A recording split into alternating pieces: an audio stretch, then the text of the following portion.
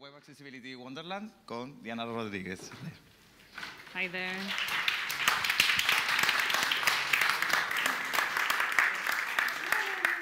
Just a second, I'm putting a timer on my watch. Okay, so can everybody hear me okay? Okay, so hello everybody. Hopefully you're not too hungry because, yeah, I know it's almost lunchtime, but hopefully this will be fast enough. Okay, I want to talk today about, oh, when I'm getting closer, it goes loud. Okay, is it better like that or like that? Okay, so I want to talk today about Web Accessibility Wonderland. I mean, there was already a previous talk that was amazing. Thank you for that. And covers some of the things I'm going to say today. But also I want to talk about other things, so hopefully I'm not getting this right. Like that? Yeah. Okay, so let's dive into the why and how. I mean, why accessibility and how can we improve it, okay? Is this? No, it's not working now. Ah, just a second. Oh, the slides are not working. Oh, now they're working. Okay, so first of all, who am I? I have been a QA for almost 7 years. You can find me on Twitter, X, or whatever you like to call it these days. And I want to talk to you a little bit about accessibility. So let's jump into the next slide. First, I'll tell you a little bit why I'm going to tell you this story now. And I have two main reasons. I have a personal reason and then a professional one. The professional one is that in my work, I mean, our application has to be compliant by law because we operate in the education sector in the US, so we could get big fines if we are not compliant. And I started to learn a lot about accessibility in that process. And makes me wonder what I didn't know anything before. So I was like, why? And the worst part is that not many people know a lot about this story, so I started to dig into this, and it was like, maybe it's worth to take a look and talk about this to someone, right? And the second part is I have someone in my family who has ALS. I don't know if you're familiar with ALS. It's the same disease that Stephen Hawking had. And I have learned how that person has used the web in a different way that maybe you're getting used to even with screen readers. So it's not the same. So for both things, I think it was worth to talk about accessibility today. And it was like, okay, maybe someone cares about it, and apparently people want to listen to it. So let's jump into that. My agenda for today is, I mean, I'm going to talk about accessibility on the web, but not that much. Also about some functional diversities type. Also about the WCAG, are the standards, the status of the web, some regulations, and then my fun part here, and it's actually what I really think it could be useful for you, are the guidelines I'm going to propose to you so you can start implementing accessibility. Okay, so the why. I mean, I already mentioned accessibility is important because it's the web. No, not working now. Okay. So, and I'm going to use this code from World Health Organization that is an estimated of 1.3 billion people experience significant disability. And notice the word significant here, because this stands for the 16% of the world's population. That means that 1 of 6 of us has some significant disability. But as was mentioned in the talk before, there are also permanent, there are permanent disabilities, temporal disabilities, and situational disabilities. So this is only a number for the significant one. But for example, you can have like a temporal, you can maybe break your arm, or you can have like a situational one that for any reason you cannot use your left hand. In the example, you were holding a baby, so that was a great example for that. And so this is not the only amount of people with disabilities, with significant disabilities. And about the word significant, I want to make a quote here that in Spain, I think from 2005, they have changed disability word for functional diversity. So I'm going to talk about functional diversity, but in the end, it makes the same. But it's a more inclusive term. I mean, whatever you like to call it, but I prefer functional diversity. So.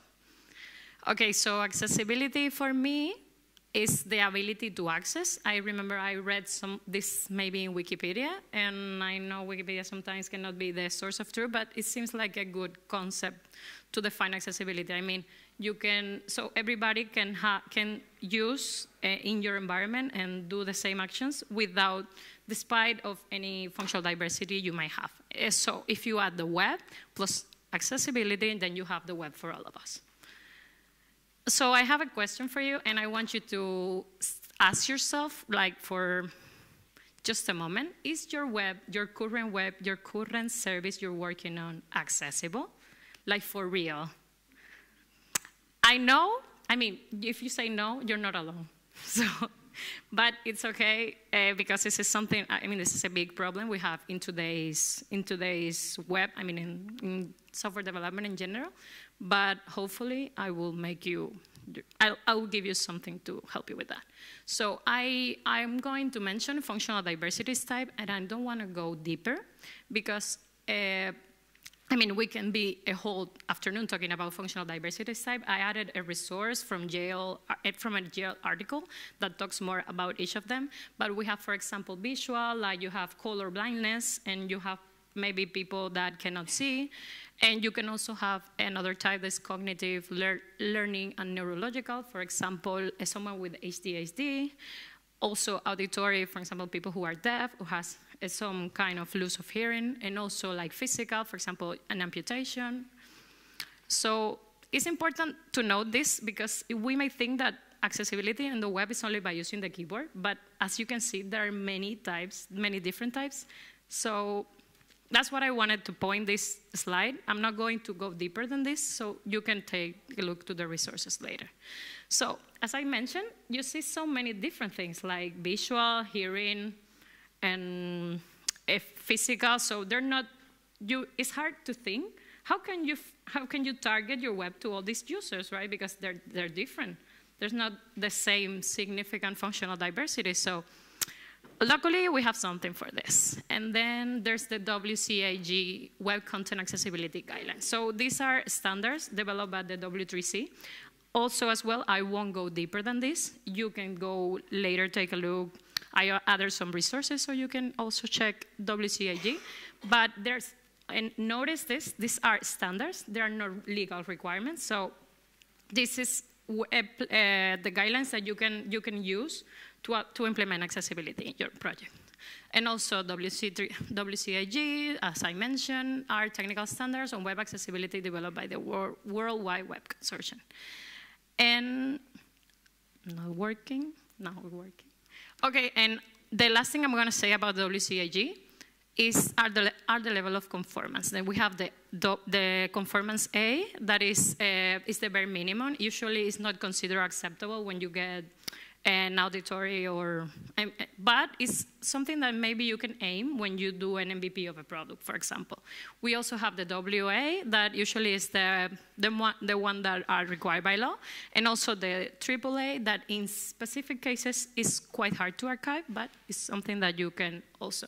And I wanted to mention this because sometimes you think, okay, where do I want to go? Maybe you can go to a conformance level AA. That is a typical one. That's why I didn't want to skip this part from WCAG.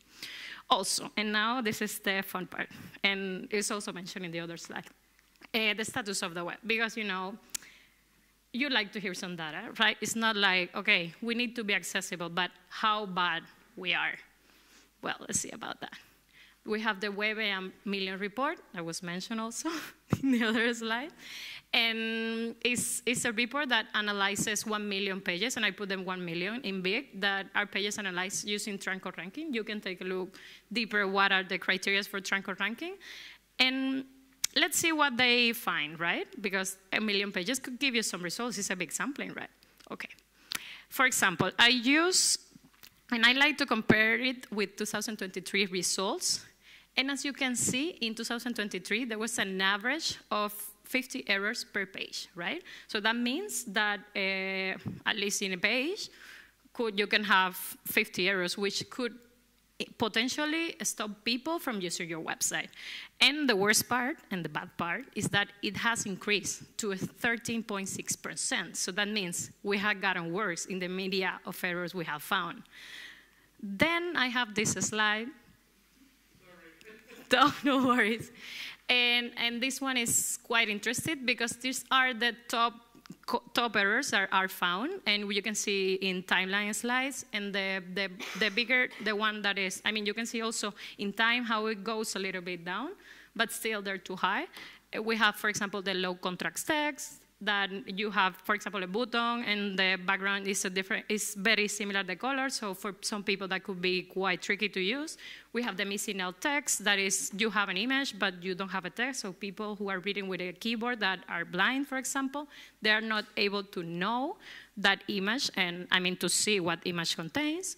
Also missing labels, for example, you have a button, and this is actually something that happened to us, that you have a button, but then you have like a label that describes it, for example. And see, maybe your button says, press here, but you could, if you have like a label or description by, there were mentioned 4 types in the other slide as well, people doesn't really know what button could be, because remember, you just read that button, maybe you skip some part. It's like, okay, press here, but you don't exactly know where you're gonna go or what that press is gonna be if you may not add this alt text property. Also, the missing labels, and I'm sorry, missing labels, I got it wrong. The empty links, for example, if you have an A tag with an empty link, that could confuse a lot of users with with technologies to read the web in a different way. That means that that link doesn't link anywhere, and it's like, okay, I'm doing this, but I'm not able to do it. Since you can see that maybe that could be broken, that's something that really impacts users. Also empty buttons that don't do anything, or maybe they say they're gonna do something and that don't. That could be a lot of misleading, mostly for people who they're using only the keyboard to do that. And also the missing language, that is, for example, the doc type of your page. So you need, for example, you reach a page, but you don't know what language. So the screen reader that could struggle. I mean, other assistive technologies could struggle with that a lot. And this one is a little hopeful from that report, but I mean, it's still not enough. But last year, in 2023, then 96.3% of home pages had detected WCAG2 failures. And now, what that does mean, that 96.3% of 1 million pages had at least had failure somehow. So that means a lot of pages that could potentially not be accessible. In 2024, that number has decreased a little bit, but still 0.4 is not enough. So the conclusion here is that they're quite sad stats, right? I mean, what you can see from this is that your website potentially, and not yours, probably almost all of the websites that, unless you take a look to this, are not accessible. Okay, let's continue. And I want to talk like an overall, you can go deeper if you want, about regulations. And I wanted to focus on Spain, but you can focus on every region could have different regulations. So I put like a small timeline of some laws that has been implemented on Spain through the years, trying to tackle accessibility.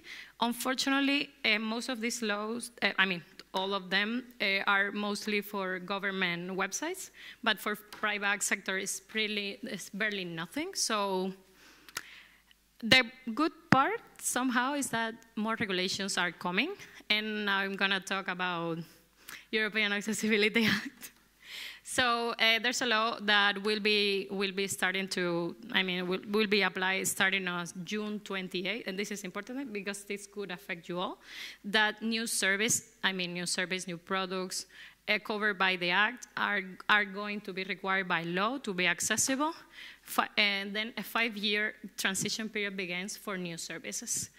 And for June 2030, that transition period ends. Technically, depending on your case, if you are a new service or an existing one, you could apply fines and penalties.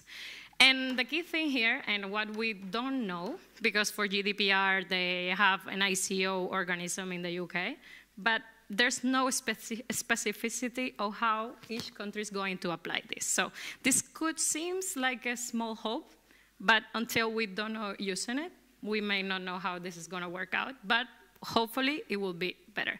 And this is something I want to say before I continue. Accessibility is not about regulation, it's about inclusivity, it's about everybody uses the web. So I mean, regulations, unfortunately, are the one that force us sometimes to do stuff because it's hard to tell a product manager that, I mean, it's not hard, so sometimes people don't take that, don't give value to that. So regulation, for example, if you tell your product, okay, I need my web accessible, and they say, why? And it's like, I want to include all of the users so the users can use the web. And then he's going to say, but why? And most of the time, unless we give some money data, for example, we have potential revenue or whatever, or you are going to be fine, it's not taken into account. So that's the point of the talk today. It's like, so try to push accessibility implementation in your projects because everybody is using it, and hopefully regulations will help you get there, but it's not the main focus. The main focus is that to use the web for everybody. And then I'm going to jump in to the how. Okay, and the how is, how can you do it? I mean, how, I'm going to give you some guidelines. I'm going to propose you some guidelines so you can implement accessibility in your projects. Hopefully some of them work for you. Maybe some of them you have used them or not. I don't know. Okay, the first of all, you need to update your accessibility know-how. I mean, if you don't know what to do, how can you do it, obviously? So you can use, for example, the WCAG guidelines. There, as I mentioned before, the guidelines explain, I mean, they're standard. They explain you in each case how can you reach that point. Also, there are some W3C courses, and my favorite, and I added in the resources, is the web.dev from Google. They have a special part from accessibility that is, they talk about, I think, all of the elements in the web and how each of them could have errors and how can you fix each one of them. So maybe there's somewhere you can start. Also, you need to identify your project accessibility requirement, because if you don't know where you're going to go, what's your minimum to tackle, then you will struggle a lot with it. For example, you can understand who are your users, but for example, if you have like a website that is mainly focused on, I don't know, something that people with certain disabilities could use the most, that could be like the main focus. Also include people with functional diversities in the UX research. What I mean with that, I mean if you are doing like a focus group, testing your application or testing your prototype, then include these people because they will have a different version of what you are actually think of in your mind because they have a different perspective also.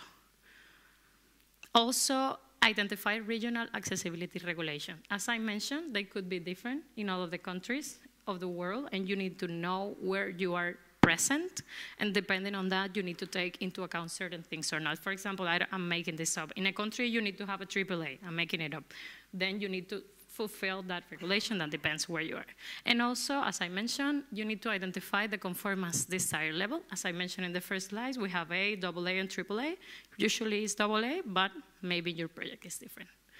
The third part, you need to assess your current state of accessibility. And how can we do that? I mean, just like that cat is testing that glass, then we need to take a look to test our website, I mean, where we are. And I forgot to mention, these are guidelines for existing projects, but could also be applied to new projects. For example, you can use an easy-to-start guide that is in the resources from the W3C. It's like a checklist that you can start to check, okay, I have this, I have this, I have this. Also, just try your application by simply using the keyboard. Sounds silly, but you'll find a lot of stuff just by that. And the pretty part here is that usually people take a look to the home page or maybe to the second screen, but each page of your application could have potential accessibility issues that you may not notice. And using the keyboard is a very easy way to take a look to that. Also, you can run out this with Lighthouse, AccessDev tools, or Wave. I mean, these are like Chrome extensions. They're pretty simple. So it's just to have a first look to that.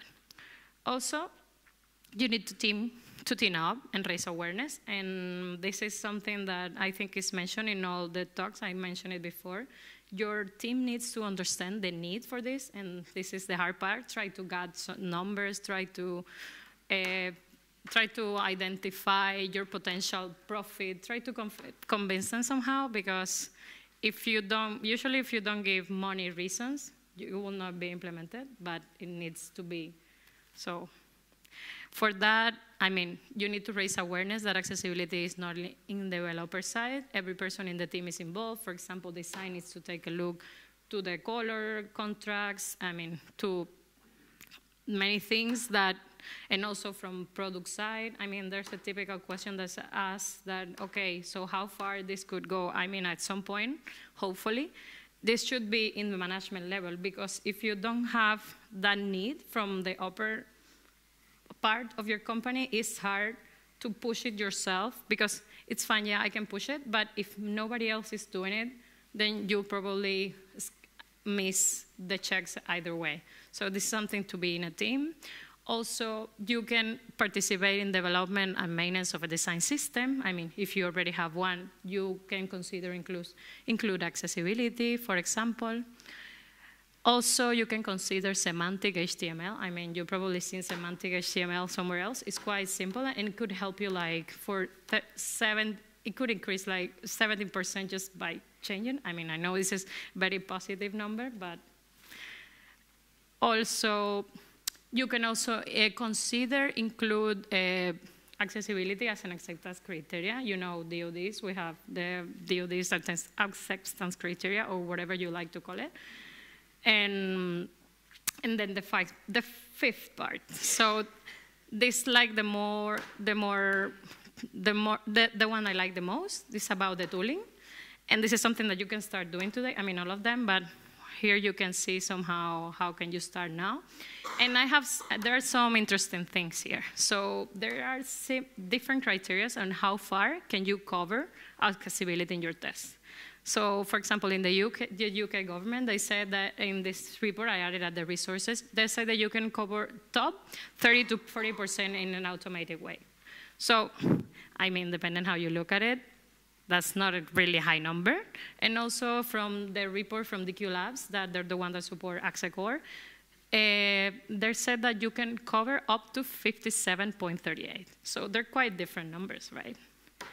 And the problem here, there's not like a similar criteria. So, and the thing is that people has understand, at least for today, hopefully in the future we'll have more, we could cover more I mean, when I talk about coverage, it's not like the regular coverage, okay, my code it's usually like test all the use cases of accessibility with automated tools.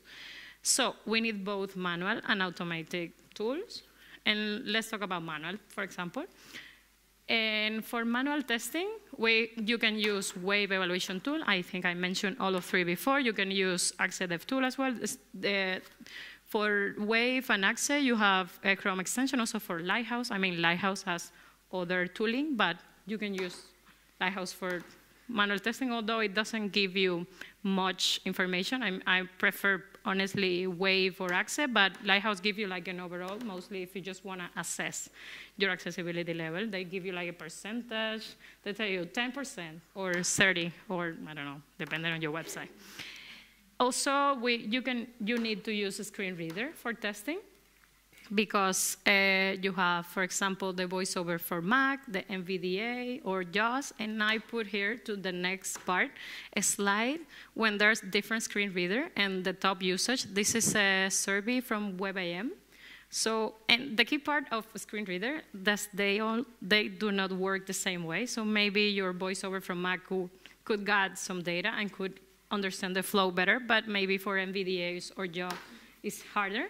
So this is something to consider, at least to use one.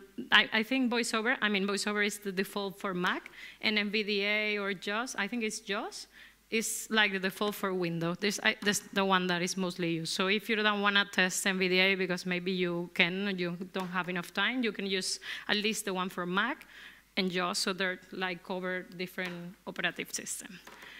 And then we have the automated testing part. And this part, as I said, depending on your criteria, there's a different criteria, but this is the part where you can actually automate your tests and make sure that they pass green until you promote to production, for example. Oh, okay. At low level, you can, for example, use just AXE in your components to test your accessibility at unit test level. Sometimes we cover some cases in end-to-end testing, but if you want to cover all the flows, maybe you can have a bigger suite in end-to-end. So Jest could be helpful for you. Sling, you can also use Sling or any kind of validator for static code. For example, Sling plugin JSX for React.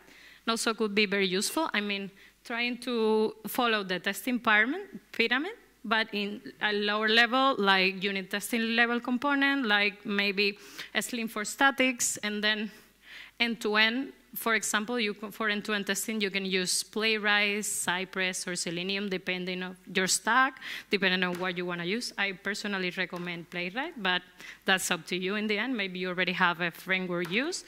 So they work. I mean, I only have experience with Playwright accessibility checks, and they're quite interesting. And the last part, and I'm almost done here, this is something that you need to do, I think, for my side, because it's not worth anything that if you do a lot of accessibility testing and you don't include that in your CI. So next time you deploy something, you make a change in your component, then your accessibility code, your tests are gonna break and you won't even know it. So if you don't include it in the CI, this is so funny, sorry. So for example, you can use Pali. The Pali is a tool that is quite useful. Actually, it's the one that we are using right now for the CI. We are planning to migrate to end-to-end testing for Playwright, because Playwright accessibility, you can have more, you can do more stuff. But if you just want a simple thing like checking, for example, a smoke flow, Pali is quite useful. We also have Access CLI. I think Access is paid. And you can also include Lighthouse. Lighthouse is a little slow, mostly on pipelines, but could work for your project depending on how far you want to go. And this is an example of a GitLab pipeline where you can see this is actually our case. We have a job in our pipelines where we test accessibility. So you can see accessibility audit there. I didn't see it from here. And that's it. And I have also some bonus point for new projects. If you have a new project, for example, the ones that will be these laws that will be applied after June 28, get involved early, because it's easier to tackle it at the start than later when you already have a consolidated product to implement accessibility. It could be quite tricky. I mean, you probably have many lines of code that you need to edit, and that could get quite messy. Also, at least if you have an MVP, for example, or try to enforce a WCAG level A support. I mean, this may be hard, but as I said, if you read all the data in the slide one, you could do it easier. And also, I have a very fast demo, very fast, I'm done. And I'm gonna show you, and this is gonna be a different demo, not the regular ones that you might see, because I record myself using an eye tracking device. So all the actions I'm gonna do in the video are with my eyes. So the eye tracking device, for example, is that with people that cannot move their arms, they use their eyes to control the computer. So the eye tracking, I mean, it's not the best demo ever. I'm not a good YouTuber. I've never been good recording myself, but hopefully you like it. And you see with how, I mean, you see the screen, the Windows screen, because it's a device that is plugged into Windows. And you see my eyes. I mean, probably can be improved, but let's jump into that. Okay. I mean, this doesn't have, so that's me. I'm not gonna use the hands. I'm hiding in here. And this is a demo device. I hide all the copyright and all I hide it on there. So I'm using Firefox, for example. And now I'm using my eyes there. I'm not using my hands. As you see, you can see me there in the screen. So I'm struggling a lot to move the mouse. And then what I just did is I click on the Google bar, and I'm writing with my eyes. As you can see, I just write an S. I wrote accidentally in a space because I'm not a good user. I also use, for example, I'm writing there accessibility, hopefully. I think I made a mistake again. I mean, I had to record it because it's quite hard. I mean, people with this needs a lot of practice. But now I think no, that one I had it correctly. Accessibility. It's not that long demo, don't worry. You won't be seeing there like for 10 minutes. So I just wrote the K, miswrote the K because I'm bad, like I said. And then okay. I'm trying to get, okay, I put it, I think it's a yay, I put it bad, but okay. I mean, it's hard because you don't know what you're doing there. If you move your eyes to read, you get like, I mean, it's quite crazy. And now I'm going to click enter at some point. And I made a mistake because I'm trying to, oh no, this part I do it okay. This is the one where I try to close the keyboard. Now I need to close the keyboard. But as you can see, the time is not enough because I'm not used to it, so I open the calculator instead. Now I need to close it with my eyes. And then I open it again like 3 times until I get it right.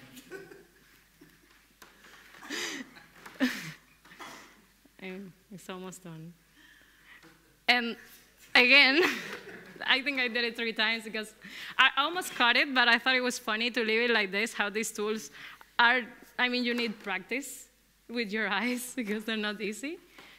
I think this time is the good one. Okay, now I need to scroll down because as you can see, this is a Google form, a Google form that I need to accept. So I'm using the scroll down feature. And now I need to put my eyes, because you need to put your eyes there so the screen knows that you want to scroll there, and then it puts you to the right that as I said, I'm not a good YouTuber. I put my camera on top, but I just scroll, and then I'm going to click on accept. Hopefully one day. Even it's hard. It's quite hard. And there you go. So as I said, it's not easy tools. For example, if you have pop-ups or if you have like a very small button, it's quite hard to use eye tracking. So this is a different example. I'm done. I'm done now. And the last part, remember accessibility is about all of us. It's about all to have the same rights and opportunity in the web and outside the web, so everybody can, I mean, we all need, it needs to be implemented. I know this is not the best conclusion, but I'm done with time. So thank you all.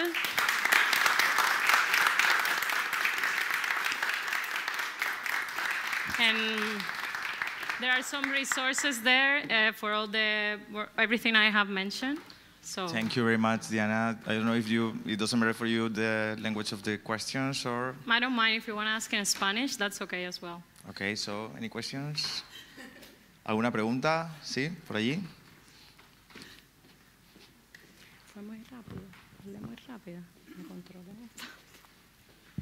Well, Diana, first thing, thank you for your presentation. I was wondering if in your development team or in general, I don't know, developers, product people, do you have people that actually need these accessibility resources to work and use them on a daily basis?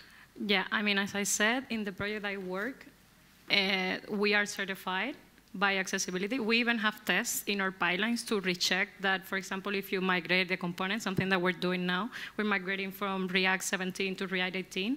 There are some things, or even CSS styling that you need to change. We have checks in pipelines. We use the web.dev resources. And we also have audits. I mean, in the audits, they even tell you, OK, you have broke this, and you need to fix this. So I'm not sure if that answered your question. No, I meant people working with you that are users of accessibility. Like they are hearing impaired, visually impaired, and they need a screen reader to work and so on. Hopefully, hopefully one day, but not today. Yeah, okay, that's something that would be nice. No, it's fine. That's fine. That's a good question. Any other question?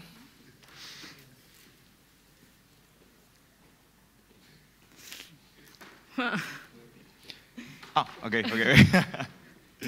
Thank you.